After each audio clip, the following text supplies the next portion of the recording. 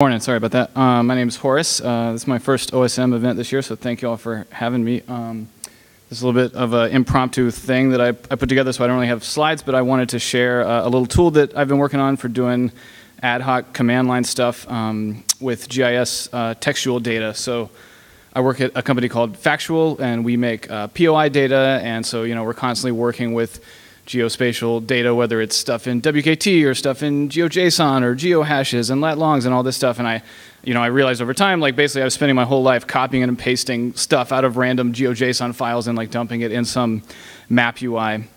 And so we started putting together kind of a tool to try to make this a little bit easier. And the kind of constraints here were that, I'm a software engineer, and most of my work is already in sort of like a terminal Unix kind of command line context, and so a tool that worked in that environment was helpful. It makes it easier to integrate with other tools. Something that works in sort of a streaming fashion, so line-wise, bit by bit processing rather than having to load all your stuff into memory is nice. Something that has fast startup, is nice for an ad hoc kind of tool, and something that can be used easily across multiple platforms. Doesn't have a ton of complicated, C library dependencies that you have to set up to install and stuff like that. And so this tool, it's called Geoq is the name of it. It's on GitHub, GitHub/Geoq, and it is written in Rust, and currently you'd install it with a system called Cargo, which if you've ever used NPM or Ruby Gems or something like that, this is the package manager for the Rust programming language, so you can install it with that.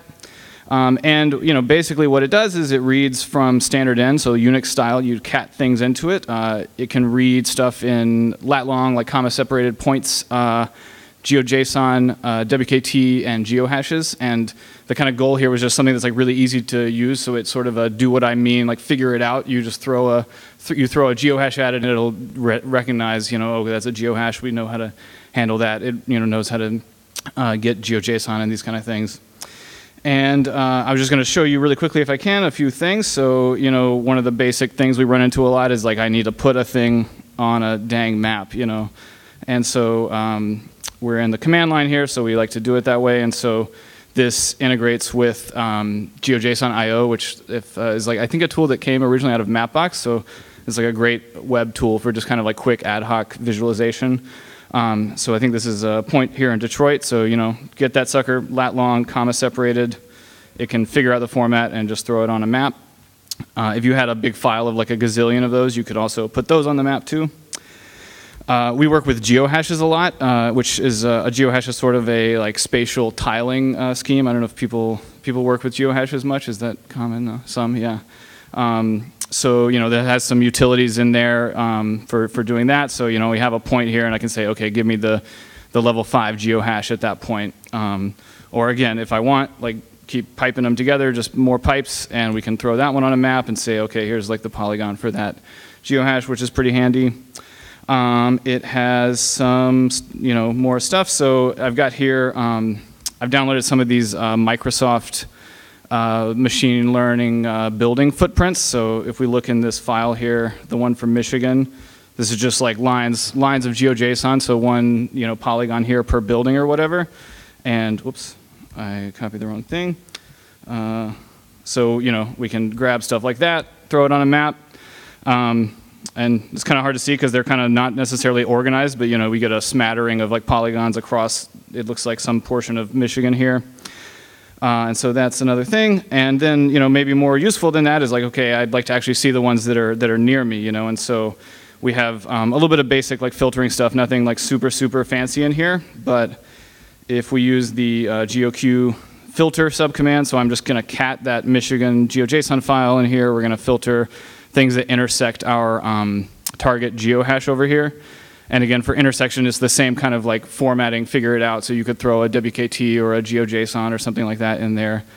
And this will take a second because it's a big file with 4.9 million polygons or whatever, but it's a good chance to say that, so this is, it's a parallelized thing. So you can see here, we've got, it's murdering the 4 cores of my poor laptop right now to do all this. And then, we get out of that the polygons, the buildings that are in that geohash that I just filtered out or whatever, and can, again, throw those on the map.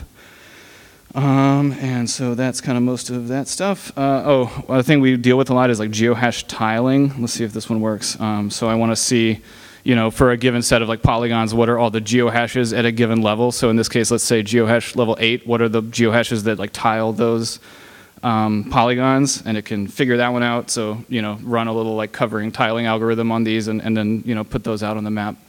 And again, the kind of use case here is like these are all things that we run into a lot in our like productionized context. Like if you want to throw Geoq in your production thing, then like that's awesome, and let me know about it. But it's more of a case of like we would use this as kind of an ad hoc, quick and dirty way to visualize something that our like production system might be doing with JTS or with GIS or some other kind of like more lower level system. So kind of trying to like open a window into it so you can see a little bit more easily what's going on. So that's pretty much that. We can run another kind of beautiful, nasty hack that it has is it can throw the default way to like send data to GeoJSON IO is you encode it into the URL and like put it in a parameter and open it in the browser. But there's like a max length on there. So this thing has kind of some nasty stuff it can do to actually open GeoJSON data that's like larger than what that limit would normally allow. So here's like a whole bunch of stuff in Los Angeles that is, to be honest, Mapbox does not love it. It kind of crawls a little bit, but it works, and you can kind of look at it and pan around. So it's nice to have a way to get around that limit. So that's pretty much that. I would love to chat about it, or if you think this might be useful for you or have feature requests or anything like that, please check it out. Let me know. In the future, maybe we're going to add more commands, more formats. We don't really do anything with like shapefiles or KML or anything like that yet. I think just to quickly say, like, what are some of the things it's not really trying to do? Obviously, like something like QGIS or GDAL, these like really sophisticated tools with like a gazillion fancy options. Like this is probably never going to replace something like that, but for things that are sort of quick and dirty and like having a really nice, clean, simple interface, we've found that this is kind of a nice way to tackle that. And on top of that, it's pretty fast, it's easy to install, and pretty easy to use. So that's it. Thank you, and hope you would check it out.